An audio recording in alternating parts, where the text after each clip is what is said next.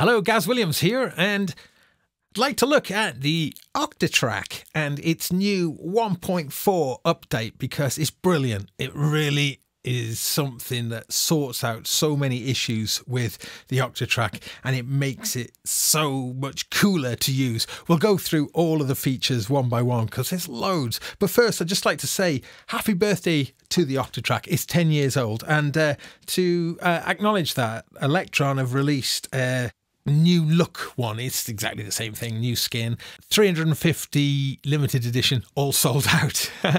I think that's testament to just what a legendary device this is. What is it? It is a dynamic performance sampler. Of course, you know what those are. Well, if you don't, how would you know? The Octatrack is and continues to be one of the most unique, perplexing and creative devices ever to come out in the music technology world. And yeah, fantastic that it's 10 years old. And to celebrate that 10 years, you know, this new model has come out, has also brought out this new update too, 1.4. And it's surprised a lot of us because we thought that the Octatrack was kind of done, you know, being an old device, that it wouldn't get any more features. And not only has it just got a few more features, it's got significant features, as we're going to see now. And I think that if you're an Octatrack owner, Mark 1 gets all the good stuff. There's a few things that Mark 2 does. We'll do that first, get that out of the way. But if you're an Octatrack owner, then today is a good day because Elektron have just supercharged the Octatrack, which is already pretty supercharged up already. Okay, so let's dive into it. Let's see. First thing on the list. I'm just going to go through the list from Elektron here. But in the personalized menu, what you can do now, if you come right down to the bottom, is you can change the LED brightness. And there's 3 settings of it: max, mid, and low. And actually, if you look at this around these numbers here, for instance, on mid certainly works better if you want to film it. So let's leave it set to mid. Okay, next. Oh, I'll jump to the end actually because there's a bunch of ones which are just to do with the buttons on the Mark II. So sorry, Mark I owners, we'll just speed through this bit now. Mark II, stop LED now lit up in white when the sequencer is stopped. Was it yellow? I can't remember what it was before. As soon as it's changed, instant forget. But these ones are cool now. These have got like backlit whenever you're in any of these modes over here. They're backlit white. In the record menu, you'll find that source 3 is defaulting to main now, meaning that third one, if you use that automatic way of just recording, will just grab whatever's happening out of the master outputs as a default behavior. So that's kind of all pretty cool stuff. Let's move on because there's good stuff coming up now. Added the functionality to preview a sequencer step, including its parameter locks in the grid mode. Okay, this is huge. I love this. So what this basically means is if I was programming something, let's put a bunch of steps in. This is just triggering a sample. You know, and if I just recorded some pitch changes on here,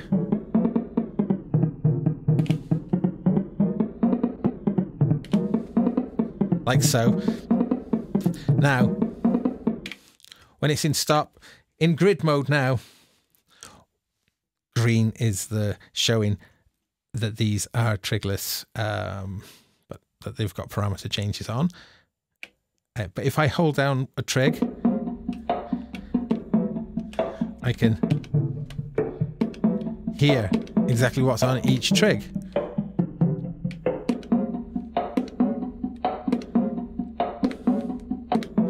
You know, so it's brilliant for a bunch of reasons. It's really helpful for when you're programming something and you want to get this one step right here, this step. Let's just get that pitch. Let's just get that pitch right.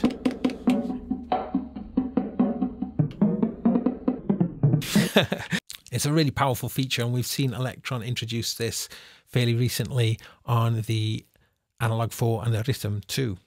So the way you're doing it is you hold a step and then you hit yes. And that comes out the main outs. If I hit if I held it down and hit Q, I'd be sending out the Q outputs. Increased the length of the timeout countdown when selecting bank or pattern, and adjusted a number of bank and pattern select behaviors to improve usability and to harmonize the functionality across the Elektron product line. Yeah, so what they're basically talking about there is that, you know, bank, I can choose bank 7, pattern 3. So that's how it works now, and it works like that across most of Elektron products. So the time they've increased now. Bank, I can be a bit more leisurely about it. Oh, I'll have bank 2. Pattern, pattern 7. They've just made it a little bit longer. Made that little chin stroke moment just a little bit longer.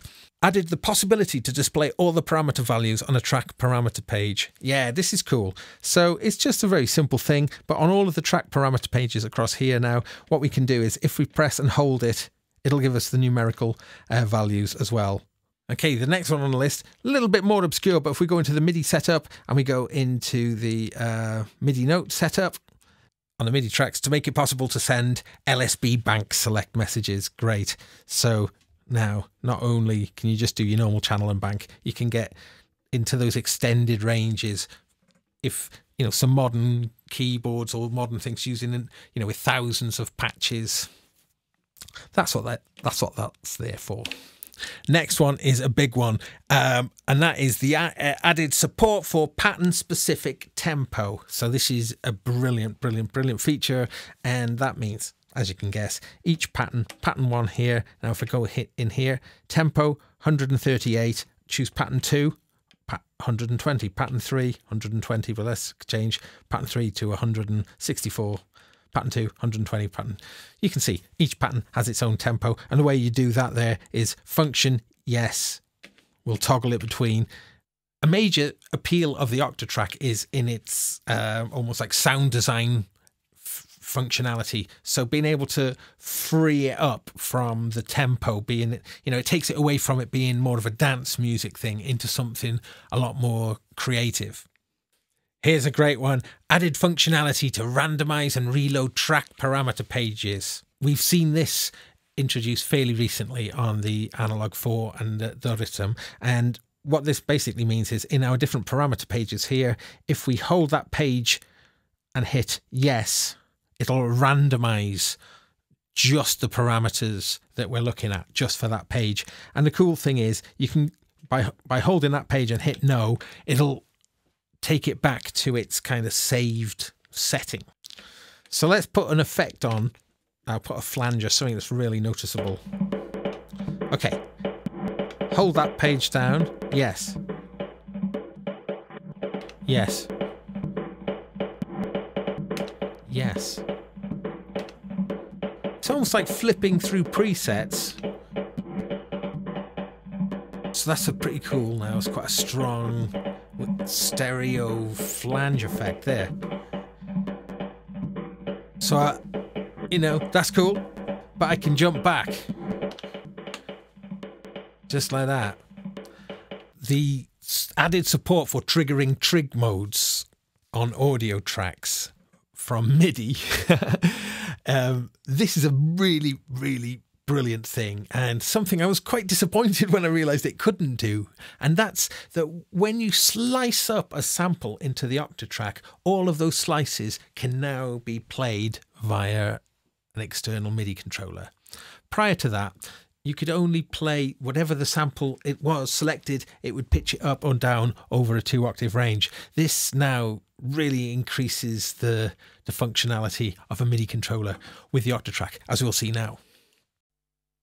So here I've got an Ovation Launchpad connected via MIDI to the Octatrack, and what I have to do, brand new project, I'm going to go into the project settings, I'm going to come down to MIDI, and then from MIDI I'm going to go to control, and then from control I'm going to come down to audio note in, set to standard. I'm going to change that to follow TM, which means that it's going to follow the trig mode. Now trig mode is when we hold down function and change from tracks, chromatic, slots, slices, quick mute and delay control. So previously MIDI would only, whatever the sample is, trigger the sample and play it back at different pitches over just a 2-octave range. Now you can make it follow what these modes are doing. So if I was to choose slices, for instance, and load in a sample in the audio editor, slice menu, yeah, create a slice grid, yes, 64 slices, yes, align 0 crossings, yes. Okay, so we've got 64, and now we've got 64 pads here, so it's pretty cool because I can now trigger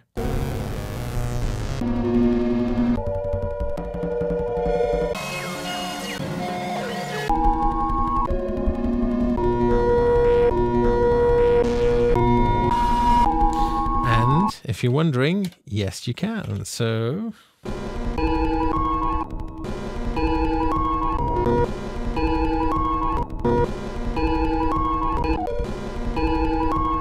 make this pattern a bit longer.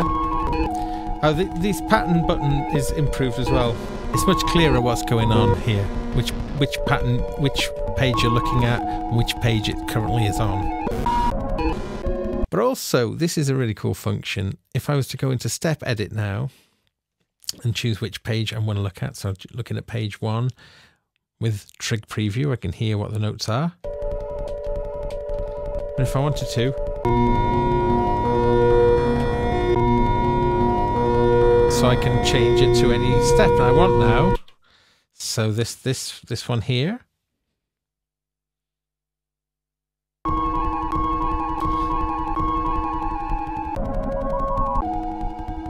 Say I want that one.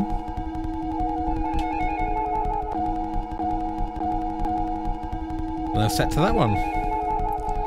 Added support for applying various trig actions to multiple trigs simultaneously. This includes changes to parameter locks, sample locks, microtiming, copying, pasting, clearing trigs, and converting multiple trigs to trigless trigs or trigless locks. Whew. So yeah, so basically holding down multiple trigs, changing things. You can do it on multiple steps now. Added an option to select if note length should be recorded or not while inputting notes in a MIDI sequencer. This option is located in the personalize menu. Yes. And if you come right down here, X length grid rec. And why you might want to do that is if you are using it as a drum machine type thing with trigs, or if you wanted to be using it more for melodic things where you're holding notes down. So big update, really, fair play. Well done to Elektron for doing this. And as I say, apart from a few of the things which are about the LEDs in the Mark II and upwards, all of these features work for that 10-year-old device. So happy birthday, Octatrack, and well done, Elektron, for supporting an old but classic, legendary machine. I'm Gaz Williams. Please consider subscribing and tune in to my live shows Monday night, Wednesday night, and Friday night on YouTube. Bye for now.